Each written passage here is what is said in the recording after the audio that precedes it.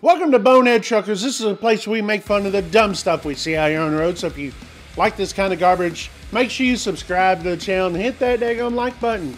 Hit it 3 times. If I had 3 thumbs, I had 3 thumbs. So do it. It make me really happy, and it helps beat the algorithms, okay?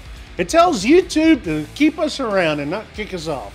So I don't know if you guys seen this. This is in New York where a FedEx sideswiped a vehicle and then with people in it, and then went dangling off the side of the bridge. Typical FedEx stuff. I'm sorry, FedEx, if you're watching this, I'm sure you are because you guys have emailed me before. We're used to seeing FedEx on Bonehead Truckers. This is nothing new.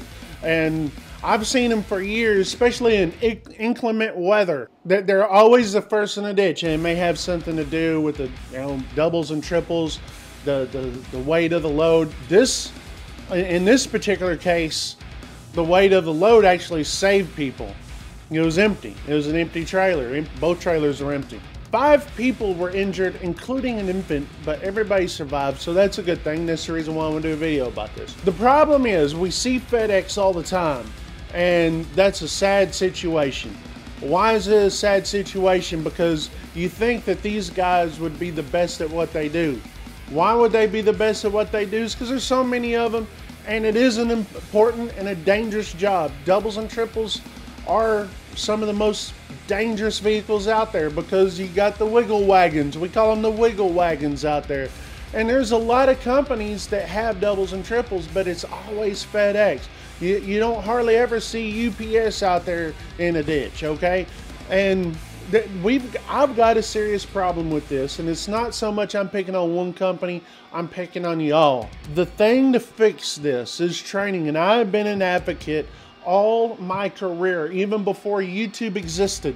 I was an advocate of trainers, okay? Trainers that were at trucking companies have at least 4 to 5 years driving a truck before they're able to train rookie drivers, okay?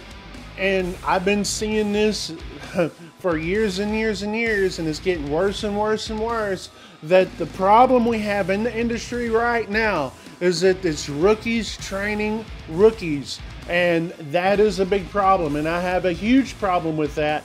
I do believe that companies should be held accountable. Hold themselves, and I don't mean sitting there making legislation. I don't mean that. I think companies on their own should go and say, hey, we're going to fix this problem. We don't want to see our trucks on Bonehead Truckers. We don't want to see our trucks all over the friggin' mainstream news, because it was on the this one was on the mainstream news. We don't want to see this. All right, and the best way to do that is to have properly trained drivers out there. Now, will accidents happen? Yes, they happen to the best drivers. It just does. But in a situation like this, where you have a vehicle, maybe a vehicle on the side of the road, there shouldn't be no side swiping at all, whether you're going down the road or stopped vehicle. We need to hold it in our lane. And I know in New York, this is on the New York Thruway, you know, sometimes the lanes can get a little skinny. But hey, if you're properly trained, you can handle that. And more importantly, slow it down. You're in these little wiggle wagons going down the road, slow it down. So I've got a challenge to companies like Knight and Swift, Western Express, Werner, Prime, Stevens, all the big mega carriers who are known for being a starter company. And I use starter company because, listen, there's a lot of people who retire with these companies. They're not bad companies to work for. They're just not. Just depends on what you want to do. I got a challenge for these guys. Have a policy that says we won't allow you to be a trainer unless you have 5 years experience. 5 years experience. And this is a tough one. This one's a tough one. Schneider. This one's a tough one there. Werner and Swifty Swift. This is tough. The trainer train and not be a team. And this is a problem I had with Werner. So when I started with Werner, That's where I started back in 2002. In 2006, I actually went back to become a trainer there, and they ran us like a team, and I didn't agree with it. So I stopped training and I stopped working there. It wasn't for me. See, I wanted to train at Werner. I wanted to be a trainer. I wanted to freaking, teach drivers how to drive and be in the industry. Way back then, I only had 4 years experience, and this is what I wanted to do.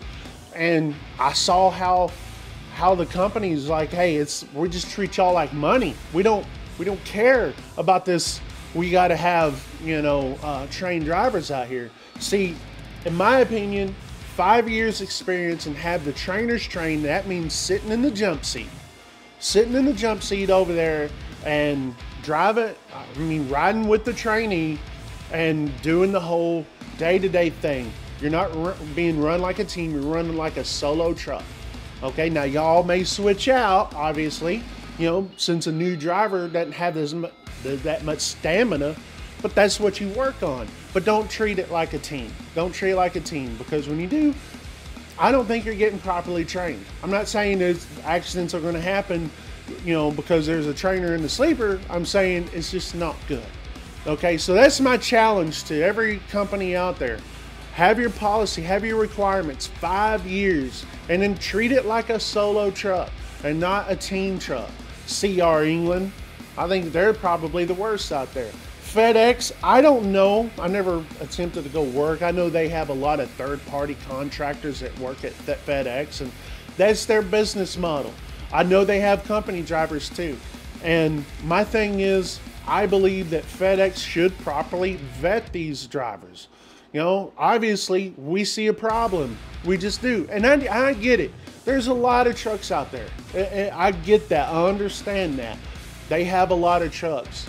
But it just seems like every time the weather gets wet, it gets white, and sometimes even dry, you see a FedEx in a ditch. And I think it boils down to properly training drivers from day one.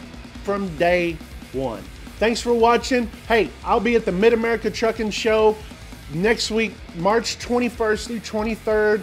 Come see me. I'll be walking around. No booth this year. Maybe next year we'll have one.